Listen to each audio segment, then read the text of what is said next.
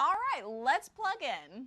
You don't want to connect your components to the electricity while you're hooking up your equipment. Wait until you're done or you could damage your equipment. Or yourself.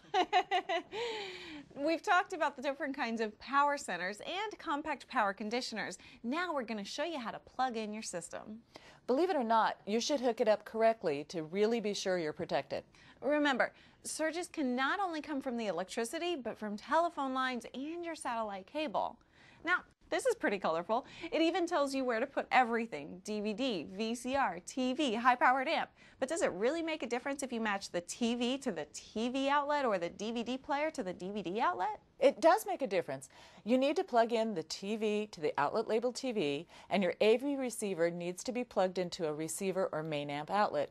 Receivers require maximum continuous current to power the amp and give you good, clean sound. You should hook it up the way it's labeled. There are different filters for these different outlets. This is where the phone line from the satellite feed connects, and then I'll connect it to the satellite receiver. And don't worry, I'm not going to forget to plug in the subwoofer to the power center. I even use the color-coded labels to make it easy if I ever need to disconnect any of the components. One last thing. It's time to test, set up, and control our system. I'm feeling powerful.